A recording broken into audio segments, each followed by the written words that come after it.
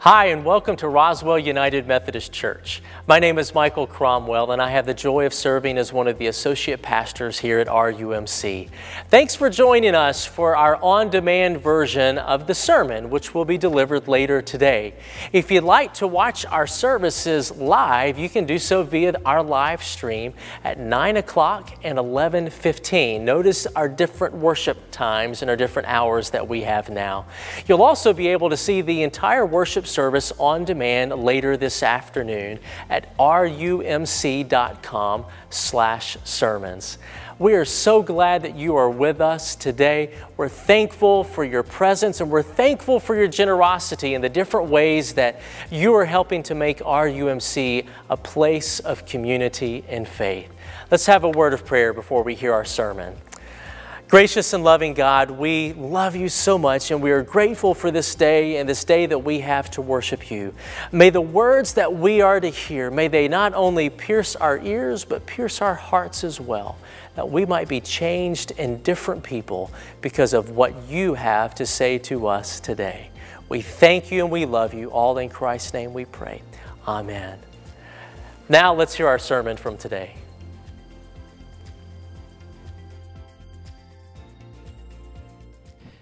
This morning I'll be reading from the book of 1 John. This is not the Gospel of John, this is 1 John. It's a little book in the very back of the New Testament. And this is what it says. We write you now about what has always existed, which we have heard, we have seen with our own eyes, we have looked at, we have touched with our hands. We write to you about the Word that gives life. He who gives life was shown to us. We saw Him and can give proof about it. And now we announce to you that He has life that continues forever. He was with God the Father and was shown to us. We announce to you that we have seen and heard because we want you also to have fellowship with us. Our fellowship is with God the Father and with His Son, Jesus Christ. We write this to you so that you can be full of joy with us. Here's the message we have heard from Christ and now announce to you. God is light, and in Him there is no darkness at all. So if we say we have fellowship with God, but we continue living in darkness, we are liars and do not follow the truth. But if we live in the light, as God is in the light, we can share fellowship with each other. Then the blood of Jesus, God's Son, cleanses us from every sin. If we say we have no sin, we're fooling ourselves, and the truth is not in us. But if we confess our sin, He will forgive our sin, because we can trust God to do what is right. He will cleanse us from all the wrongs we have done. If we say we have not sinned, we make God a liar, and we do not accept God's teaching. My dear children, I write this letter to you so you will not sin. But if anyone does sin, we have a helper in the presence of the Father, Jesus Christ, the one who does what is right. He is the way our sins are taken away, and not only our sin, but the sins of all people. Pray with me. Jesus, you are life.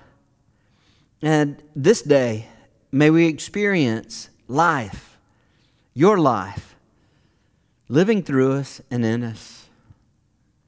It's in Christ's name we pray. Amen. In 1947, Vladimir Zinchenko was a government accounting clerk in post-war Russia. Post-war Russia, it was a hard place to live. Ration cards were necessary to buy anything. And because they were necessary, people valued them highly. Well, after a long night of drinking, Vladimir Zinchenko came home to discover that he had misplaced 400 of his boss's rationing cards. Well, he knew there was no way to talk his way out of this. The chances were very high that he would be arrested when he was discovered, and he would be sent off to Siberia to live out the rest of his days there. That's when his wife hatched a plan. She said, hide in the house, and I'll tell people that you ran off with another woman. So that's what he did. He hid for 22 years, never leaving his house, not one time, until 1969 when his wife died. He came out of hiding, he went to the police station, and he gave himself up. He told the police that he wasn't sure what happened, that he had misplaced 400 of the rationing cards that belonged to his boss.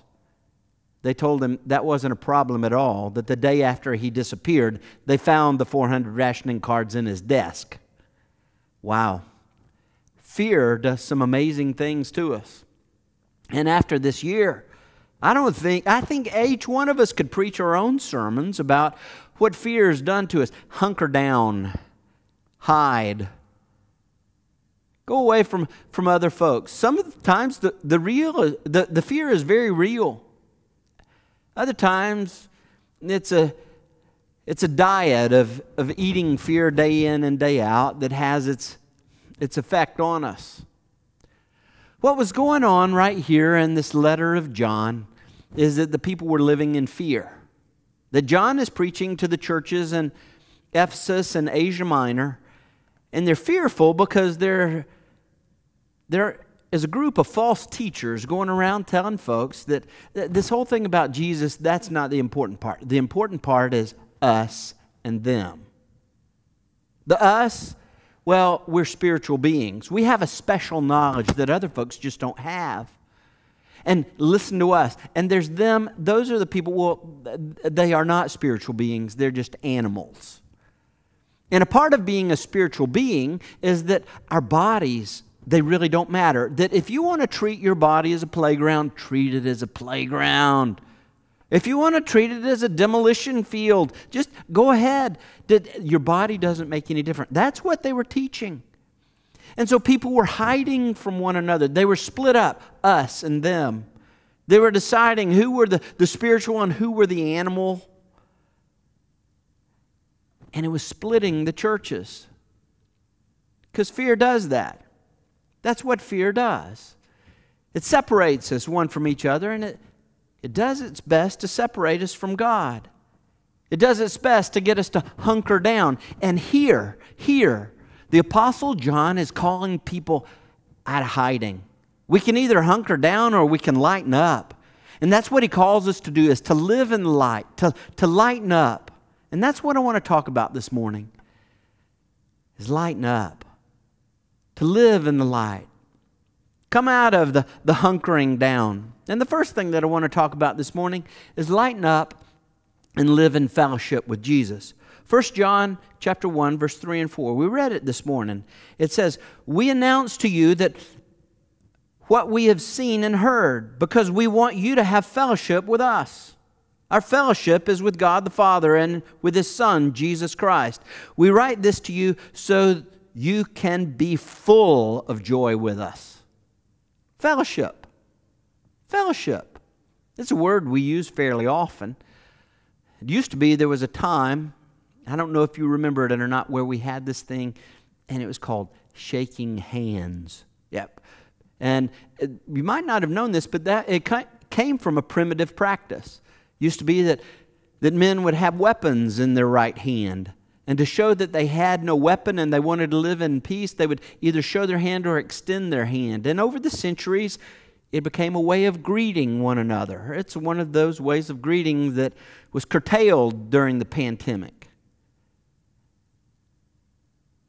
Even in churches, we call extending the right hand of fellowship, is what we called it. Now that word fellowship, we don't use it a lot of places. But the word in Greek, well, if you could only learn 3 words in Greek, this is one of them. There's the word feta. It means cheese in Greek. And I advise you avoid it at all costs. Second word that's a Greek word is baklava. It's a dessert that's full of delicious goodness. And I advise that you try it at all costs. It's wonderful. The third word is this word right here for fellowship. It's koinonia. You may have heard that word before. Koinonia. It's a very important word in what God does in and through us. That the Apostle John is advising these folks to lighten up in fellowship with one another. But the really important thing is fellowship with God the Father and with His Son, Jesus Christ. That's the important part. Because koinonia, the word means to share in common. And what we share in common is Jesus Christ. That's what we share with other Christians. It's not an idea. It's not an ethic. It's not a morality. What we share in common is Jesus Christ. And it's Jesus is the one that empowers us. It's Jesus is the one that remakes and forms fellowship where two or more are gathered, is the way that Jesus put it, that He's there in our midst. The way the Apostle Paul puts it is that He joins our spirit with His Spirit. And we call out, Abba, Father, that we're children of God and that we belong to Him. During World War II, the Japanese were doing research to find the best way to extract information from prisoners. And they discovered that solitary confinement was by far the best way. That nearly every single person, if they were kept in solitary confinement alone, that almost every single one of them would break. That it's when we're alone that our weakness is discovered to temptation. It's our weakness is shown to discouragement and, yes, to fear. And what the Apostle John is calling the church to is to a fellowship, a strength in Jesus Christ, where we meet with Him to lighten up, meet with Jesus, meet with one another. It'll transform a life. Second thing that I want to talk about this morning is lighten up and live in forgiveness through Jesus Christ. Live in forgiveness through Jesus Christ. 1 John chapter 1, verses 8 and 9. This is what it says. John says, if we say we have no sin, we are fooling ourselves, and the truth is not in us. But if we confess our sin, He will forgive our sin, because we can trust God to do what is right. He will cleanse us from all the wrongs we have done. Years ago, a friend asked me if I wanted to go to a lecture that was given by Rabbi Harold Kushner. Well, Rabbi Harold Kushner has written several books. The one he's most well known for is When Bad Things Happen to Good People. Well, I went there with my friend, and Rabbi Kushner was talking about research that he was doing for his next book. And that he discovered that in studying cultures throughout history, and studying tribes throughout history, and civilizations throughout history, that there was a common theme that ran through them, that each culture, each tribe, each civilization would develop for itself a code of ethics. That he used the illustration that even thieves have a code. You may have heard the expression, honor among thieves. It means it's okay to steal from anybody, but the one thing that a thief doesn't do is a thief doesn't steal from another thief. That even in that group, there's a code. And they discovered that even in prison, that you could rape, pillage, plunder, you could kill, destroy, do whatever you wanted, but the code was that you don't hurt children. That we're all searching for a code of ethics, to find an excuse to keep doing what we're doing, an excuse to hunker down and remain unchanged. I know for a long time when I was a kid, I tried to do good, tried real hard to do the right thing, tried to do better, and then when I didn't do it, I'd try harder still. And when I grew a little older, when I began to fail, I realized that I had developed my own code. And my own code was not to compare myself to any standard. It was just to be better than someone else. That I wasn't so bad as long as I wasn't as bad as the worst person out there. Life in Jesus Christ begins where the excuses stop. And they stop at the cross. That what Jesus did on the cross was necessary for you, for me, for every culture, every code, every tribe, that there's no excuse. The way Isaiah 53:6 puts it, all of us like sheep have gone astray. Each of us has turned to his way, his own way. But the Lord has caused the iniquity of us all to fall on him. He's taken those excuses. He's taken the fear. He's taken the self-rationalizations.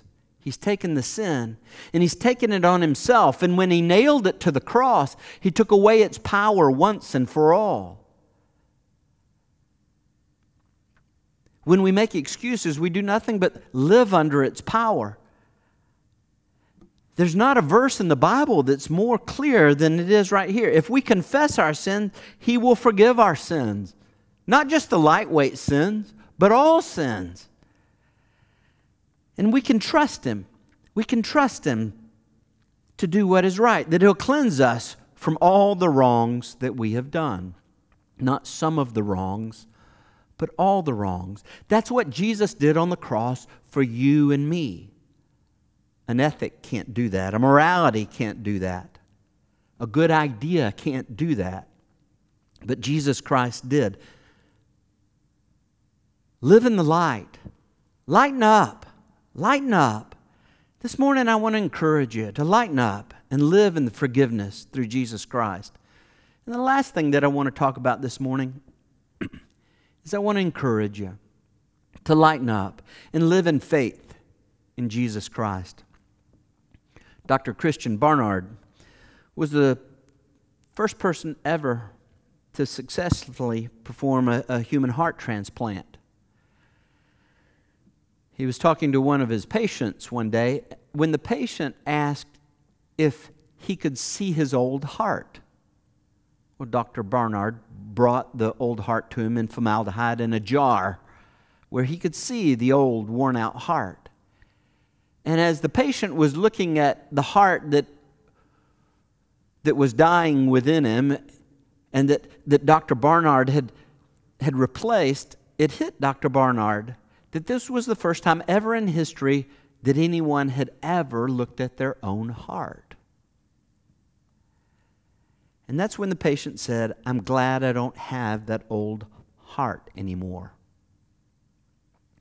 That's life. The life that Jesus offers to you and to me. A new creation, a new heart, a new birth, living on the inside of us. Not one day, but this day. It can't be offered by an idea or an ethic or a morality. It's offered by the risen Christ alive in you and in me. William Temple once said, "It's no good giving me a play like Hamlet or King Lear and telling me to write a play like that. Shakespeare could do it, but I can't. And it's no good showing me a life like the life of Jesus and telling me to live a life like that. Jesus could do it, but I can't. But if the genius of Shakespeare could come and live in me, then I could write plays like that. And if the Spirit of Jesus could come and live in me, then I could live a life like that." I have good news. The Spirit of Jesus did come to live in you and me. So we could live a life like His, a life transformed, a life with a new heart, a new spirit. And it's available to all who will receive it. This morning, it may be that you haven't trusted Jesus. You haven't leaned on Him. You haven't relied on what He has done. Or maybe that you've never asked Him for a new heart, a new creation, new life. This morning I want to offer that opportunity to you.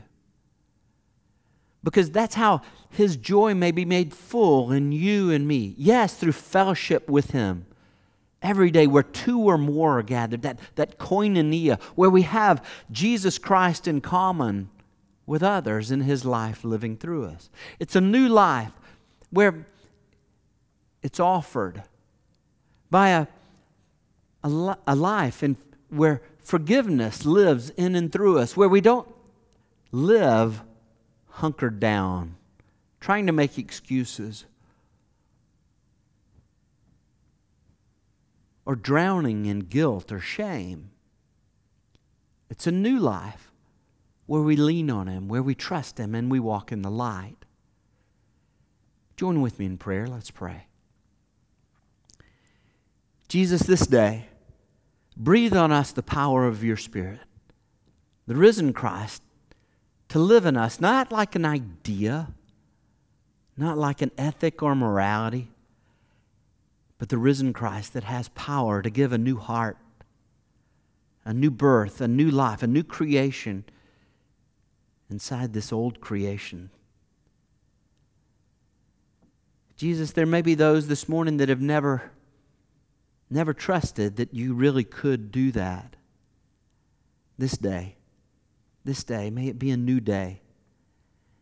That you take away that old sin, that old heart, those old excuses,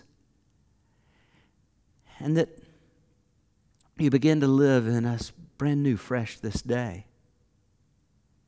And maybe that those today that maybe the pandemic has caused them to pull back in fear of sharing with other Christians, with other people. And instead has caused folks to hunker down. You have strength we don't have. Strength, power to live a life that has joy in you and to share what we have in common. That's you, Jesus. Use this day to be the first step. You often spoke of your kingdom as a seed, something small that's planted and begins to grow. Start that growth this day. Start it now. It's in Christ's name we pray. Amen. Thanks again for joining us today. Just a reminder, if you'd like to watch the entire worship service, you can do so via live stream at 9 o'clock and 11:15 a.m.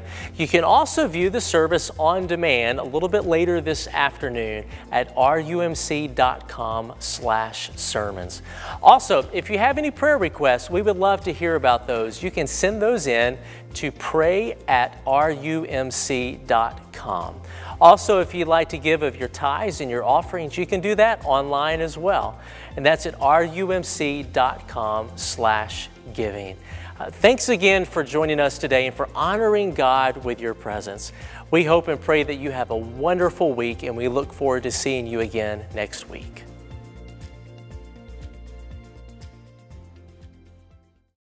My name's Tom Davis. I'm senior pastor here at Roswell United Methodist Church.